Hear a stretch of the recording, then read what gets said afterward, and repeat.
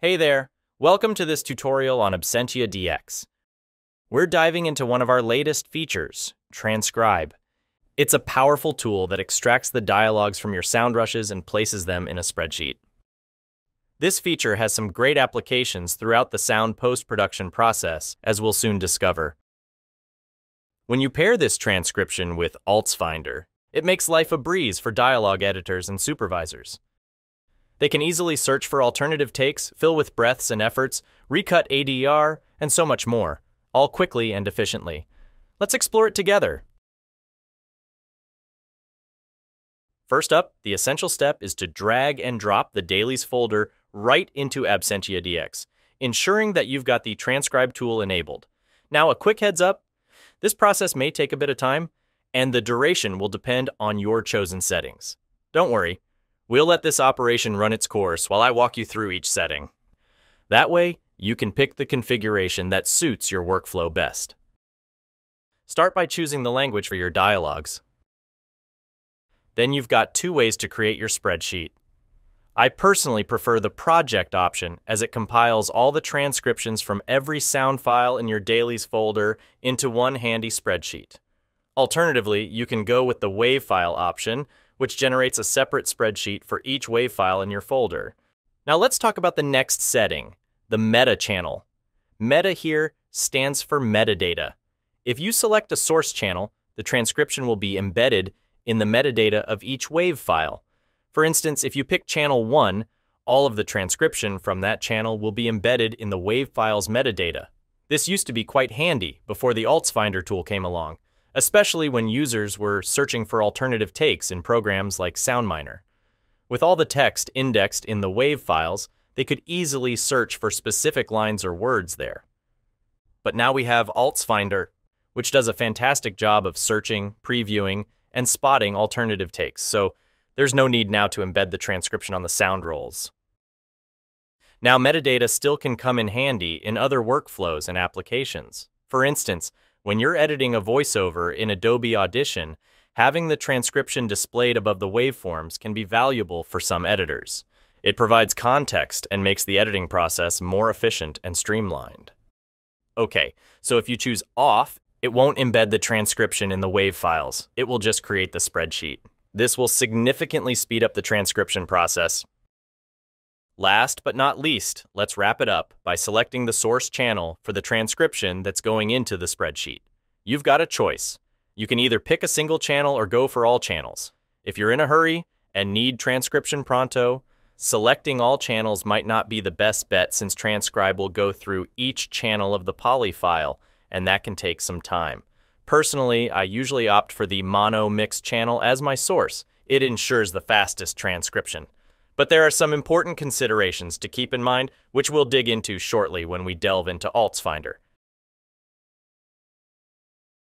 A common question we often receive relates to using Transcribe on an Intel machine. Here's the deal. Transcribe is a resource-intensive process optimized for silicon processors, so it can be quite sluggish on Intel machines, rendering it impractical. But don't worry if you're working on an Intel-powered device for post-production. There's a workaround. You can run Transcribe on a different machine, like an M1 laptop or a Mini, and then use that transcription with Alts Finder in your editing room. The key is to edit the file paths on the spreadsheet to make it work seamlessly. Let me walk you through the process. In this example, let's say I processed the sound rolls in a folder deep within my computer. Now I'm moving that folder to the desktop, which is the same as moving it to another computer.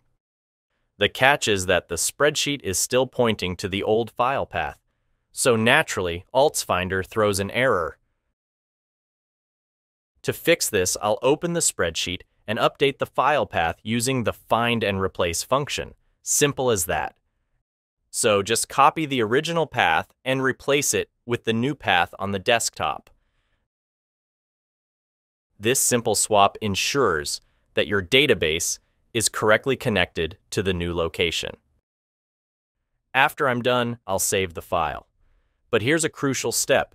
Before adding the newly edited database, I need to clear the current one to avoid any confusion or chaos. Dropping the new database now. And action. You're not thinking. Ethics professor. I just killed my ethics professor. As you can see, the previews are working, indicating that the database is now connected to the new path. I mentioned earlier that transcribing only the mix channel has some advantages, but also one disadvantage. Let's dive into it. On my screen, you can see the transcription for all channels on the left and the mono mix transcription on the right. I filtered the results to show the line, "I woke up next to his dead body." Now, the advantage of having just the mono mix is evident. It's easy to quickly see how many takes have that line. The scene and take information are clear, making it a straightforward process. However, looking at the left transcription, you can see it's a bit trickier since there are multiple microphones capturing the same line. Now, let's explore the difference in previewing using Alts Finder. I'll drop the single channel database and search for the line, "Dude, relax." Let's see how it compares. Once again, visually, the results from the mono mix are superior. Dude, relax. Dude, relax. Dude, relax. Dude, relax. Dude, relax. Previewing them is also faster because I can scroll through each of the different takes seamlessly. However, there's one disadvantage worth noting, especially in Alts Finder previews. Since I transcribed only the mono mix channel, I can only listen to that channel here, not the specific actor's lav. No need to worry though, I can still spot it to Pro Tools and then swap the mono mix with the lav. We'll explore this further when discussing the spot options. Let me clear this database now and load the All Channels database. We'll search for the same line. Naturally, it may seem more visually confusing, but the advantage here is that I can preview the line on each of the microphones. In this case, Randall is the character speaking that line. Dude, relax. Dude, relax. Dude, relax. It's also worth mentioning that having multiple microphones can result in unnecessary information, like the line coming through another actor's lav, leading to confusion. Dude, relax. Dude, relax. Dude, relax. It's essential to weigh the pros and cons to find the best approach based on your specific editing needs. From here, I could spot the lav mic directly into Pro Tools. Let me walk you through the spotting options now. Alts Finder provides two options for spotting results in Pro Tools. Pressing the O key will spot the clip, referencing the original. Let me demonstrate how it works. In this dialogue cutting session, I've marked a couple of spots that need an alternative take. Professor Benson! Professor, hello! It's clear to me. Why were you here? It's clear to me. This particular line requires more clarity. So I'll load the mono mix database in Alts Finder and search for "looks clear to me."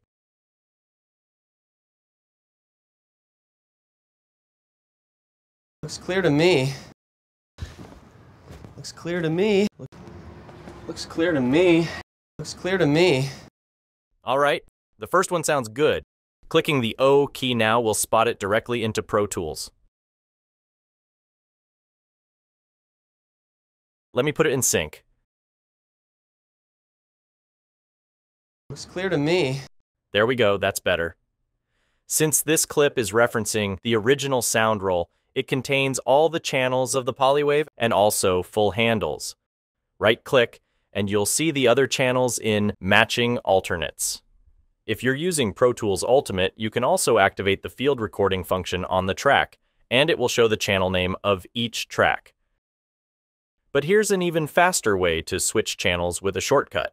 Pressing Command plus Option, and the up-down arrows will toggle through the channels of the poly.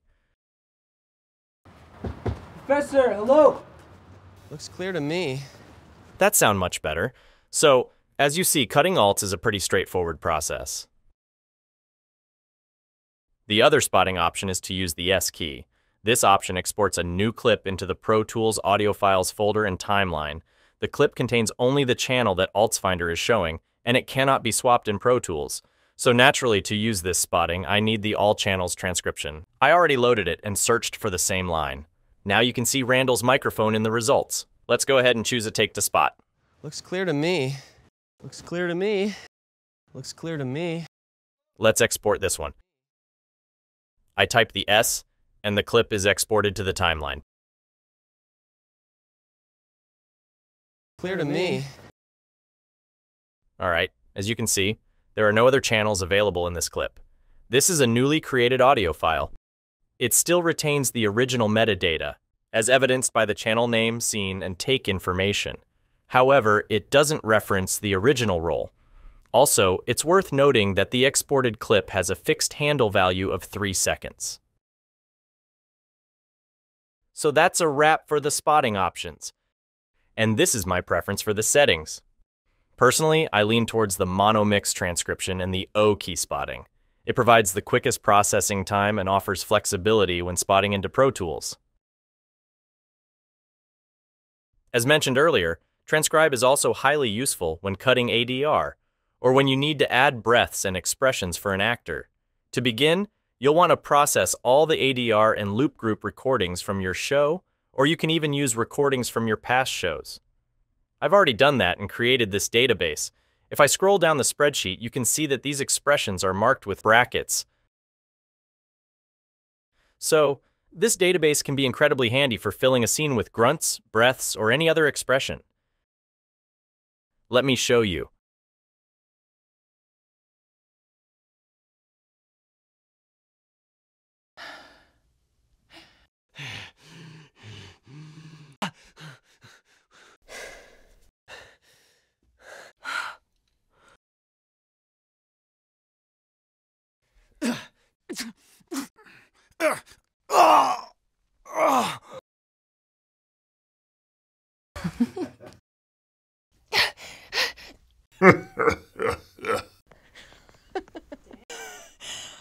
See how quickly I can find all these expressions coming from the ADR and loop group recordings?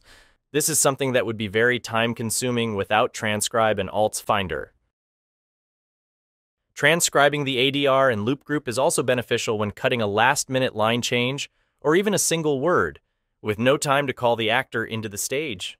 If you're lucky, you might find that word or line in another episode or season of the show. Hey, you could even use Transcribe to look for specific PFX. Let me show you. I'm dropping the sound rolls database again, and Alts Finder will merge it with the ADR database loaded before. If I search for door, check out all the results I get.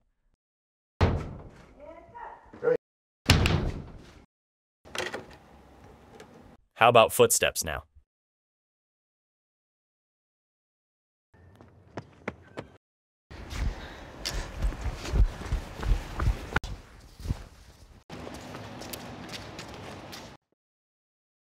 Transcribe and Alts Finder can be incredibly useful in various situations. I've aimed to cover every aspect in this tutorial, highlighting its immense potential and versatility across different workflows. I hope you find this tutorial valuable, and thanks a lot for watching.